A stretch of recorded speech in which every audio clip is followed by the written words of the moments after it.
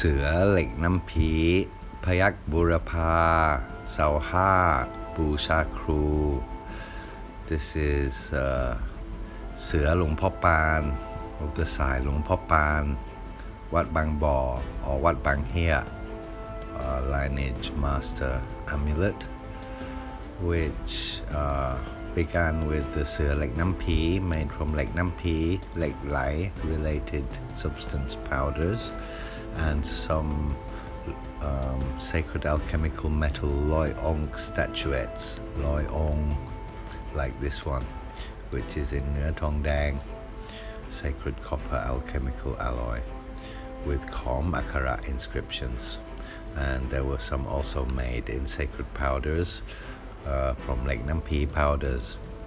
And this is the Payak Burapa Sauha Busha Kroo edition from 2558 BE, and was blessed at Wat Ka Long, which is of course the temple of Luang Por Sud, who was famous for his Yanta Kroo and also for his leaping tiger amulets and tiger Wicha. So it's a temple that is famous for tiger Wicha too. But these amulets were actually also given 3 blessing ceremonies, are fashioned in the style of the Suea Luang Por Pan, who is the #1 top master for Wicha Suea and carved tiger amulets of all Thai history, of all Thai Buddhist amulet history. Luang Por Pan, Wat Bang Here. Wat Bang Here had its name changed to Wat Bang Bor, whose current abbot is now Luang Por Chan, is the abbot of Wat Bang Bor. And this Suea Payak Burapa Luang Por Pan Wat Bang Bor or Luang Por Pan Wat Bang Here, depending on how you wish to call the temple. It's the same temple. So this Suea Luang Por Pan, Wicha Luang Por Pan, was first blessed by Luang Por Chan, the current inheritor of the Wicha Luang Por Pan and the current abbot of the temple of Luang Por Pan, which is now called Wat Bang Bor, and used to be called Wat Bang Here. Here means a monitor lizard, but here is also a rude name to call somebody. It's like calling somebody a bastard or something. And so because it was seen as an impolite name for a temple, when people started using the name monitor lizard as an insult, they changed the name from Wat Bang Here to Wat Bang Bor. So the Suea Luang Por Pan of Wat Bang Here became the Suea Luang Por Pan of Wat Bang Bor. And Luang Por Chan of Wat Bang Bor, the inheritor of Luang Por Pan's Wicha and current abbot of the temple, made the first blessing on the Muan San for these amulets. There were also blessings given by Luang Por Sanan and Luang Por Fu and Luang Por Sin and Luang Por Anan.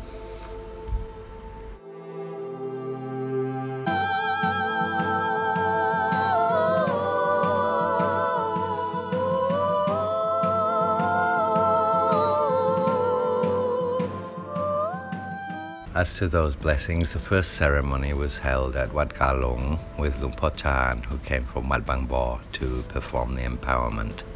and many other monks present to assist in the empowerment and the Puttapisek, the chanting of the Dharma Chakra. And this was performed within the Vihan, or what English people call the Vihara shrine, in front of the large statue, the giant statue of Luang Por Pan, which resides there, because it is a lineage temple of Luang Por Pan.